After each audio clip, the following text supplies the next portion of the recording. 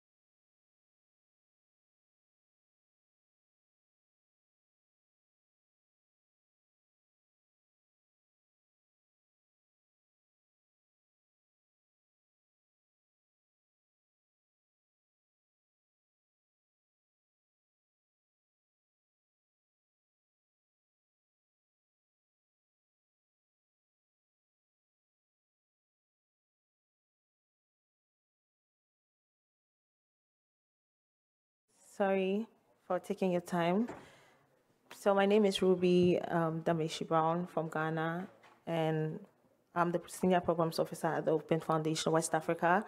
I'm here with my colleague, Eugene, Eugene Masiku, Communications Officer, Open Foundation West Africa. and some Kiwix ambassadors. We have Pearl. Pearl, you can introduce yourself. I think Azelo and then Carol. Yeah. So today we're here to share with you how we've been going about the Kiwix for School project. Some of you may be curious why is it that we're interested in this project and what are we doing with it? So this project, you know, as Wikimedians, we've been contributing to a lot of projects that are online, and most of the time, they are very useful information that students can use. But then, because of internet challenges, they are not able to access this kind of content. So we're thinking, how can they access the content for their educational purposes? And so we came up with the Kiwix for Schools. And just to talk, this presentation will share with you how we've been going about that project, just in case some of you want to establish similar projects in your community. I think one of the things that have really inspired us to do this project also is because we're saying that internet is a human right. And also the UN has proclaimed 28 September as the International Day for Universal Access to the information online. But why are we not still able to access information in spite of all this legislation that has been established? And so we're also seeing that the internet penetration rate in Africa is kind of like still a challenge. Although we've reached about 43%, there's still a long way to go. But even with the progress that have been made, we also realize that there are a lot of challenges that still persist, and that has to do with high internet costs. Because in the places that we have internet, we're seeing that internet cost is also a big challenge. And so another interesting challenge that we're seeing in our part of the world is the fact that devices are expensive. Not every student have access to devices. Not every parent can afford devices for their kids. And so for most school students, they rely on the devices that they use in school and not at home. And another interesting thing is the digital device. If you come to the urban areas, you find students having access to devices than when you go to the rural areas. So there are a whole lot of challenges. And one interesting research that was done by Statistica some few years ago, somewhere in 2021, we realized how expensive internet data bundle is in Africa. And even, for example, in the Central African Republic, internet cost 1 gigabyte. And all of us know how many gigabytes we need every month, okay?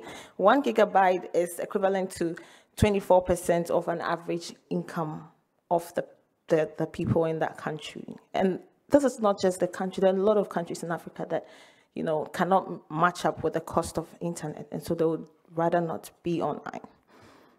And we're also seeing another research that is saying that we need about 428 million to solve our internet connectivity issues. Billions.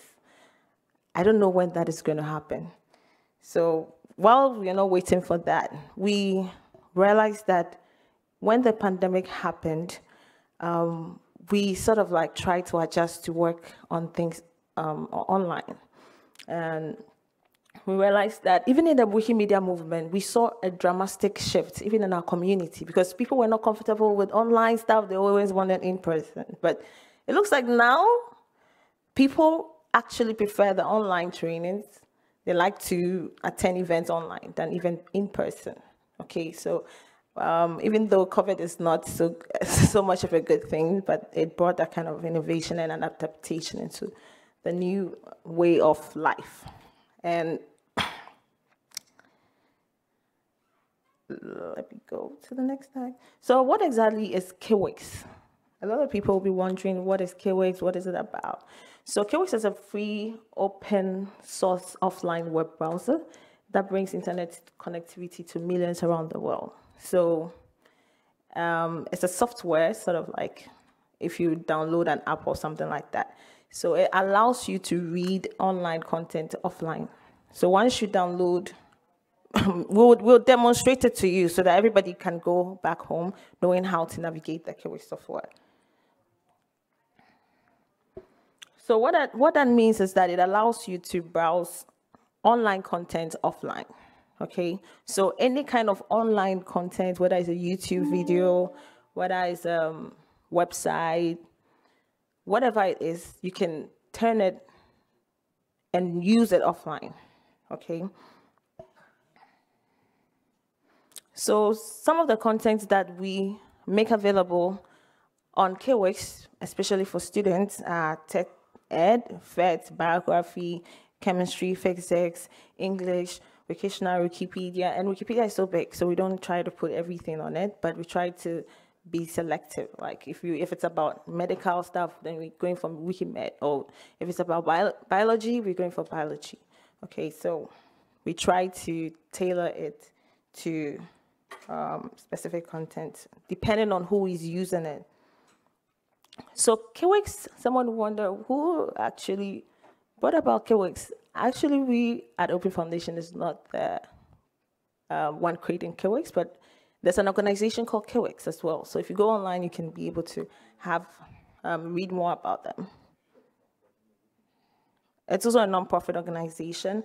So talking about the Kiwix for School project, how we're going about it. This started as a volunteer activity, like random volunteer activity, and I think the first person who introduced Kiwix in the African continent was Felix Nati. That was way back in 2016, and we had other volunteers like Maxwell also doing volunteer activities with Kiwix. But then we thought that this actually is a very good and useful thing, so why don't we turn it into a program, train people, more volunteers to be able to take Kiwix to their schools.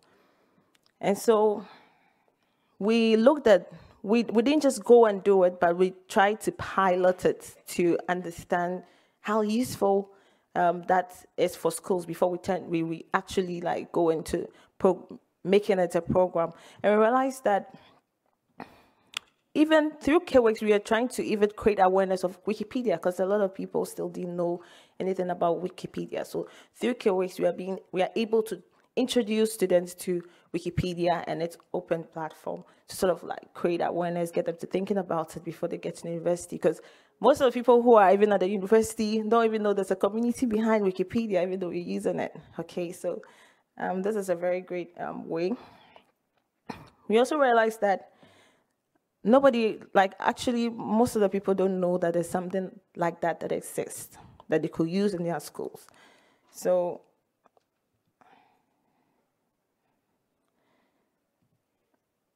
yeah. So how we have done it, we did it through a Kiwix mini fund program. So what we do is that we leverage on volunteer capacity because of how we want to sustain the program. The program is modeled around volunteers. And so what we do is that we reach out to volunteers in our community who are interested to doing education programs, because we realize that not everybody is interested in the same projects in the Wikimedia movement. There are people who are also passionate about education projects and we want to take that opportunity to schools in their communities. And so we reach out with a Kiwix mini fund program where volunteers apply to be trained. So once they apply, we train them. We take them through how they can navigate the Kiwix platform. We give them that training and what they can train the students when they get to the school.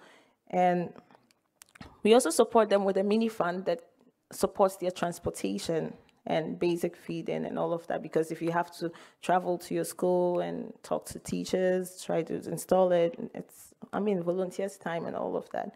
So that's how we've modeled the program around capacity building, showing them how to go about it, empowering them, and they also taking it into the school.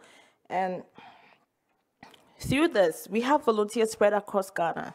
So we realized that by giving each volunteer the opportunity in different regions, we've been able to impact this project in the respective regions.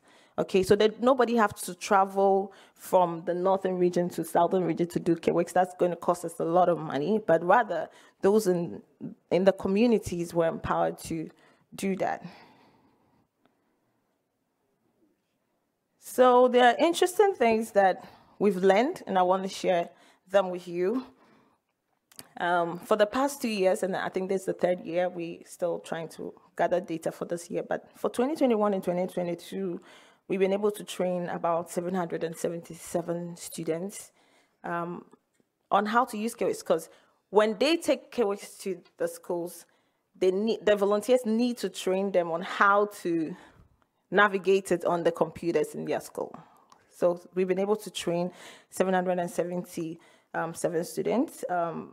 Looking at the gender disparities, like, I think it's kind of close. And another thing that we also realized is the number of computers is about 395 that we've installed so far. And we also tried to take some statistics about whether they use the internet, whether they've heard about Wikipedia, whether they've heard about Kiwix, and these are the statistics that you're seeing, those that said yes and those that said no, okay? And we also seen a very sharp gap, a dramatic gap between the student population versus computer usage. We realized that, versus working computer, we realized that, and as much as we want to do this, there are not many devices to serve the students' population. There's still very few devices, yet huge student population, and that's what we face almost all the places that we've been to. Okay, so this is also very critical, and I think we also reached out to Kiwix to connect us with partners that donate computers. So these are some of the ways that we want to solve this kind of problem. Like, there are organizations that donate laptops and all of that. I think these kind of partnerships are something that are really beneficial to solving some of these issues. So this is the ratio I'm talking about. So you look at so this is the student population, and this is the number of computers that is serving the population. Okay, so there's that kind of huge gap.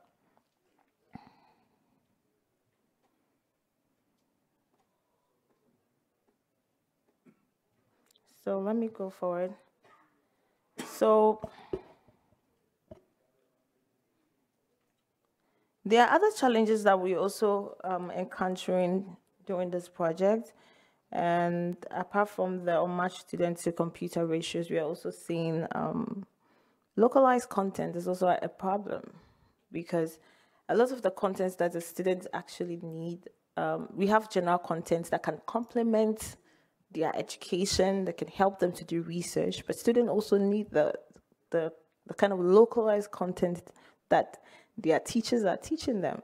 And so we're also seeing that gap. And I think Wikimedia, we're also doing some project, the Wikidata for Education project, trying to model the Ghanaian curriculum on Wikidata. And we're hoping that some of these projects like this can help to solve this kind of challenges. Then some of the content are not supported. So we would need to look at content that you can. There was one past question that we're trying to turn into a SM file. The way that it was created, that website was created, is not compatible for. And also, you need to be careful with copyright, because if the website is not so open, and you can run into issues if that person gets to know that maybe you are using that website without permission or something like that. So you might want to also be careful with copyright. So beyond Ghana, this year we launched the Kiwix for School Africa Mentorship Program. When we did our session in Wikinaba last year, we realized that a lot of African communities saw the need for a program like this in their community. And so we thought that why don't we give opportunity to other African communities to also participate, build capacity. We get to know what it is and how to navigate it.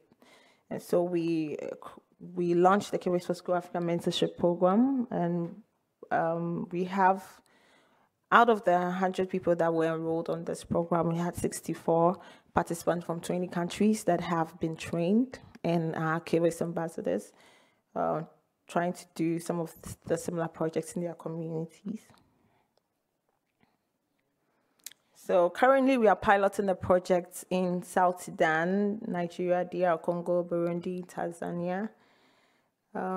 Yeah, we have Peggy, who is here to do some practical demonstration for us as an ambassador, because we want to, show, give the opportunity for our ambassadors to show the world that they know how to do what they know how to do best. So there are lots of learnings. I think if you get access to the slide, you can be able to read some of the things that people have learned from the program and what you're saying about it. So how we went about the program, we adopted a self-paced platform.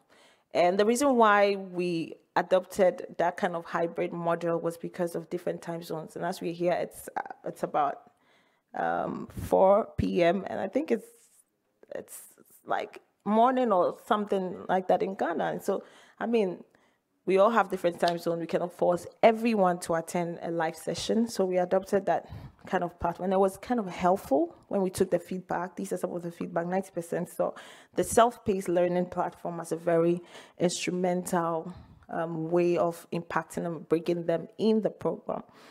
And the platform had videos. So it had the text and it also had videos to train people. So those of you who are interested to explore that platform and give us your feedback, we'll be happy. And also, we're also learning that there's a learning platform also in Wikimedia. So we want to explore that as well for the next training to see how that can also be helpful for the Wikimedia community, so that everyone can also, take the course themselves and then see how they can, it can help them. Yeah, so I don't want to go through the feedback, all this feedback, but I want to also give the opportunity to usually to talk to you about the book exchange both briefly, and maybe some of you can get an idea of what it is. But in the meantime, Peggy, let's do the practicals. Yeah. So thank you, Ruby. I think we should all clap for Ruby. She did a good job. Thank you. So Peggy would, I'll just briefly talk about the book exchange booth, and then Peggy will go straight into the practicals on how exactly we can install Kiwix.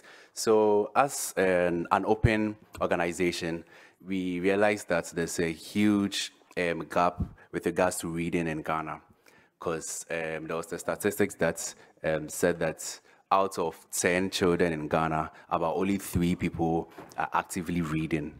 And we saw it as a challenge. So our co-founders, one of our co-founders traveled outside the country. He went to Czech Republic and he saw a booth. He came across a booth and he noticed that people were just standing by the booth and then opening books. He didn't, understand why they were doing that. So he went to inquire. When he went there, he realized that people actually place books in the booth for free, and other people can also, come and take the books just in case they need them. So we adopted that style and realized that since we are trying to bridge the reading culture gap in Ghana, why not do something like this? So we had a structure in our office, a wooden structure, but we realized that it couldn't suit the theme we wanted. So we had to deploy the services of a carpenter. We gave him the design. He painted it beautifully to the color of pink. So we just created a poster called the book exchange booth. On the right, you can see donate book. On the left, you can see pick a book. So we pitched this idea to some educational institutions. So we got a partnership with a bookstore called the EPP Books. So they donated a book, some books to us. So with our first project, we used the books that EPP Books donated to us.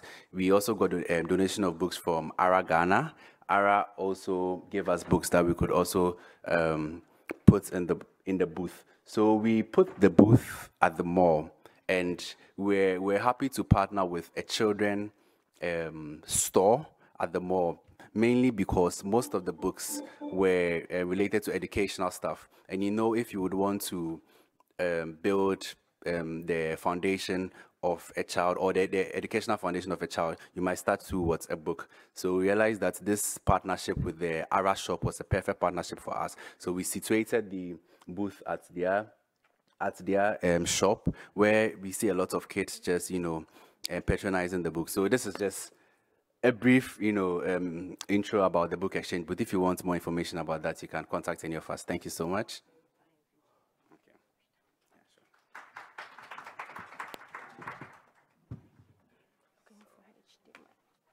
So we're just going to demonstrate to you briefly how you can download Kiwix yourself and how you can turn an online content offline. So a brief demonstration, and then, you don't necessarily need a Raspberry Pi to have Kiwix, but you can have Kiwix on your pen drive or on your computer. Yeah. Hi everyone. Oh, sorry. Hi everyone. My name is Pelagia from Tanzania. I'm a Kiwix ambassador from Tanzania. So I'll take you direct to how to download the Kiwix, how to have it either in your phone or your PC. For today, I'll do a demonstration on how to have it on your PC. So first thing, you have to go to the website. You just write kiwix.org. This one.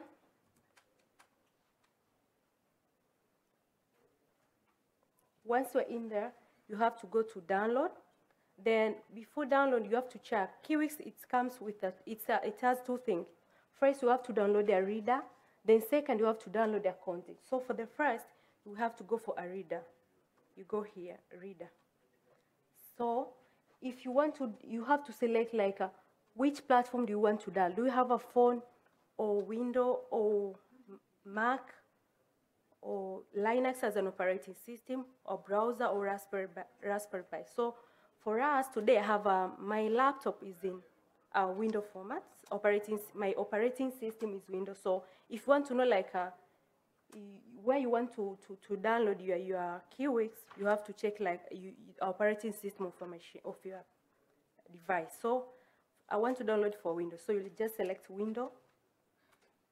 Then after that, you have to check the processor, a processor type.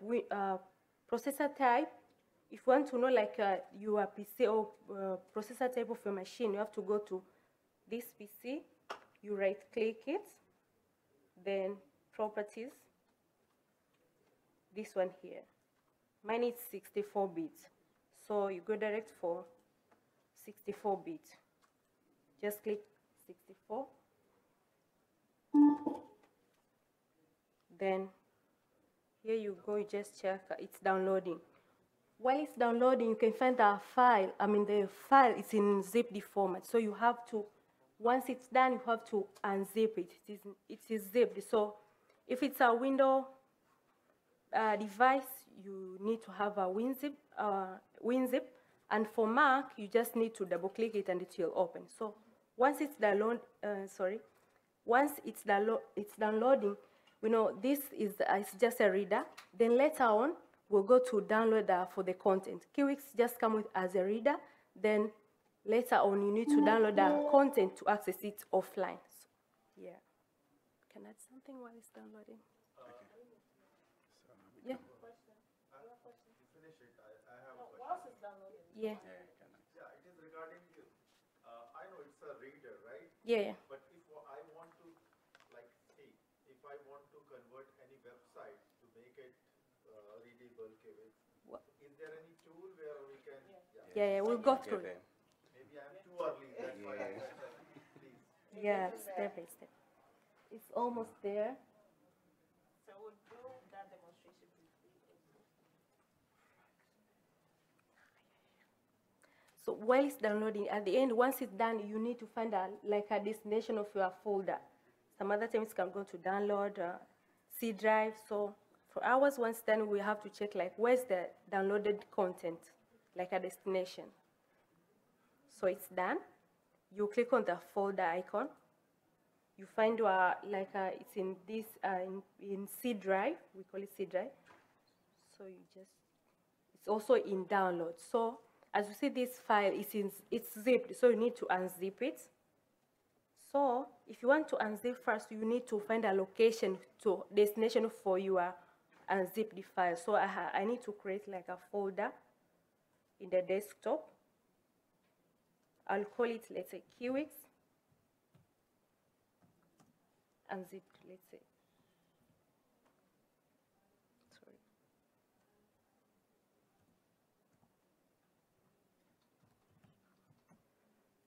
Thereafter, I'll go to my zipped file, my downloads, let's say. Then I'll right-click the zipped file, then extract files. You have to extract it. Then you find what the destination, I created a folder on the desktop. So you find a destination. I called it Kiwix Unzipped. So you just select, then open. My file was in desktop, so once it's done, you find the file, the folder, it will be like unzipped. So you just open it. Sorry, just open it, and you have to find like a Kiwix icon. We call it executable file. Once you open it, it's like you can open the tool software. So you just find the Kiwix icon. Then you double click it.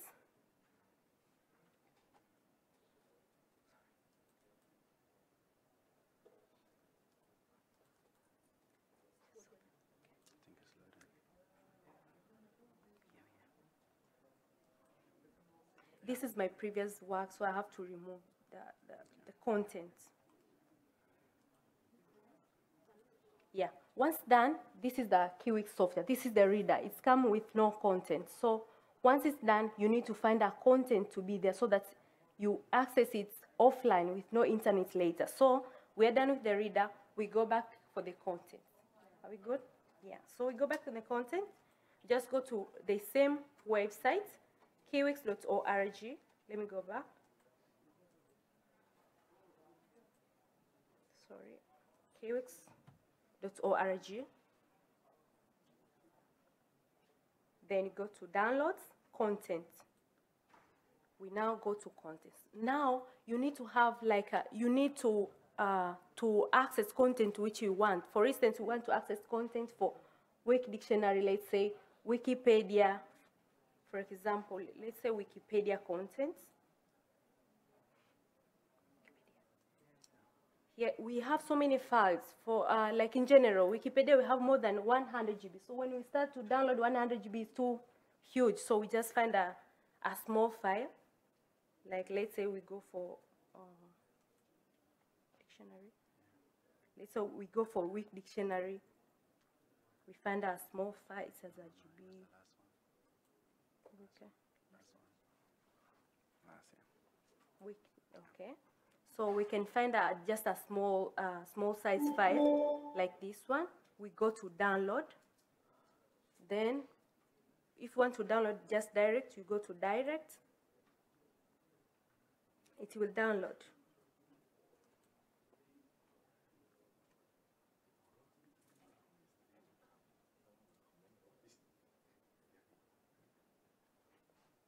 It's just a small file, so it won't take so long. So we are done.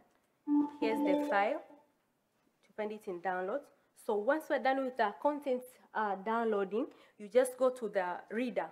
Now we need to access content offline.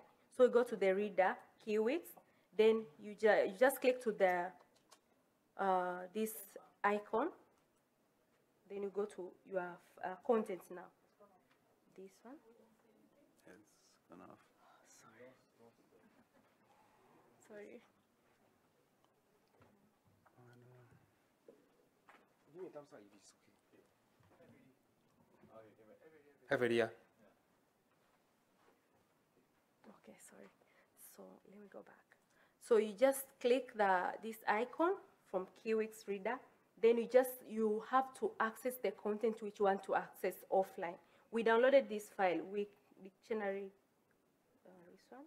So just click it and open. Here we are. Now, well, here we are offline. We just connected the Wi-Fi, but you don't need internet to access this file. Now we are offline. We're not using internet to access the content. Yeah, there we are. So, okay. So there's also the question that he asked, how do you turn into zip file? We're going to go there. Yeah. Yeah. Yeah. So if you have a link online, show us how to. Okay. How to make a zip file? You just go to like a site known as Zimit. Just write Zimit. Here we are. A Zimit. First, you have to copy a website which you want to Zimit. As let's say we deal with a Khan Academy for students. Let's say Khan Academy, it has so many things for studies. So you just choose what you want to Zimit. So let's say we want to Zim this pre-grade academic kids. It's a learning site. So it's upon you what you want to Zim. So let's say you want to Zim Khan Academy for kids. You just copy your website, your site. I mean the site. You copy. Then you go to Zimit. You paste that. Then you have to write your email. So that once it's done, they will like yes. Let's Zimit. So here, it depends on the size of the content. It may take some time to reply back this is done. Let me give it as an example. We did this for Khan Academy. Once they're done, you will get this kind of an email. You are just providing the link of download. Yes. Once it's done. Second, that's a little bit technical one. Can we merge two zip files? Like The same thing. I think for merging, you can't merge them. But what you can do is that you can categorize them in your Kiwix reader. Yeah, just to make it easier for the viewer. Yes. And note that it has to be under open license because to avoid any issues. Okay. So some of the content on Kiwix itself has been zimmed already. So what you need to do is just download it. So if they are useful for you, you can just download it. But then if there are websites that you think are also very useful but are not zipped already, then this is the producer. Zimit. So that's why you request for offline downloads. This one. Yeah. So it could be YouTube videos. It could be like anything that works. Yeah. Is it possible to Zim specifically? Yeah, your mic is off.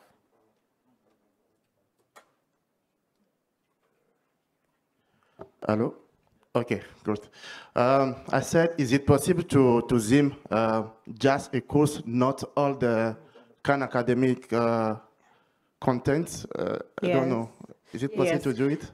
Yes. So if you looked at the Okay. how she went about it, you see Khan Academy website itself can be zimmed, the whole entire Khan Academy.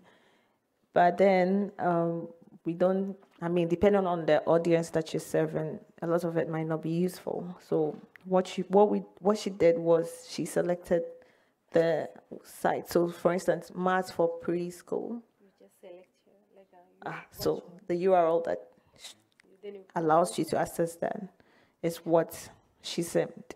Okay, so then you don't have to download the entire Khan Academy. Okay. Yeah. Thank you. For example, on Wikipedia, can I select some articles and try to Zim just this article? Is it possible to do it? It's very possible. So you go to the article and click that link for the particular article, and it's going to give you the Zim file for that particular article, and that's it. So you can have selected articles for various use, and also to know to inform you that Kiwix is not just for students or schools. You can use it personally. Okay, so it can be for personal use. It can be for a community library, a digital library. Just find any way that works for you. It's My last question. You said for the implementation of the project, the first cohort, you find some gaps, like gaps of materials, like a PC, a laptop. For this cohort, what do you do to ensure that, to close this gap and ensure that all this in a school for implementation, all the students will have access to the material and to have access to Kiwix for their education? Thank you. I think, thank you so much. I think what we're also seeing regarding the device challenge, device gap, there are not many devices in the school, but we're also seeing that teachers also really need the content to do their research, and they use mobile phones. But the challenge with the way that we are implementing the project is that we use pen drives to install on each computer in the school. So we have to download it in each computer using a pen drive. And that also brings a limitation, because if someone bought a phone, they wouldn't be able to access it. So one of the solutions that we're seeing for this kind of challenge is using a Raspberry Pi, which sort of like teaches like an internet, like the internet in a box method can be a solution to, or a complement like to the work that we're already doing. So with the Raspberry Pi, if you put it in the school, anybody can just connect to it, and that solves the issue. Yeah, I think you have a last question. Yeah, We're actually, almost done. Time. just quick question. Actually, he was asking that whether we can have a list of, Wikipedia articles which we can zim it. So I guess that the best thing will be just create a category, put all the articles in that, and then zim it. So that's that. And it's a really very cool project, and I'm eager to work further up with Yes, this. Thank you. we're also happy to work with you since we're doing the same thing. Thank Sorry. you.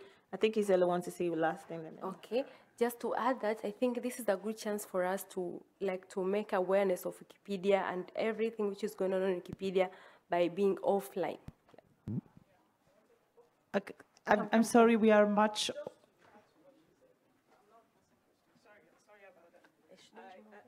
No, I just wanted to add that what she just said, we normally have internet connectivity issue.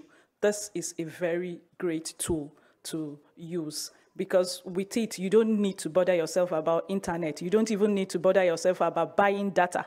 So just use the Kiwix app and you're good to go. Thank you very much. Thank you.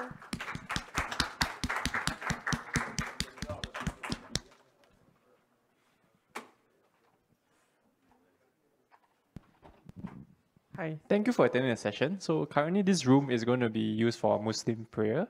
So we will need you to carry your conversation outside. Yeah, so those that